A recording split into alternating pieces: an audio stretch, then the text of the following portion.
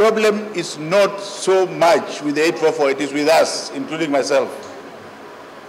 And if you do so, the children will pass according to the power of the brain that God gave them. God is very kind. He supplied A's to about 5 to 10%.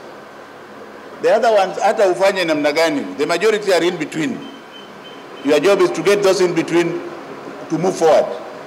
Like last year, the best school did not score an A, but everybody went forward and it was number 1. So the A craze should be erased from your minds. And I have reason to tell you that. In 1989, when we started these examinations, there was only 1 A in the whole country.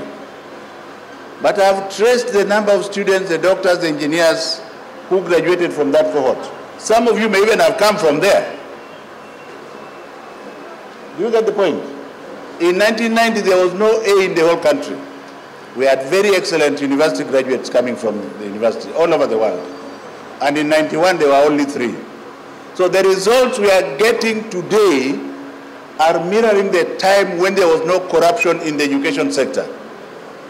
And if you are honest with yourself, it is not KNEC who is doing it. You are the ones doing it.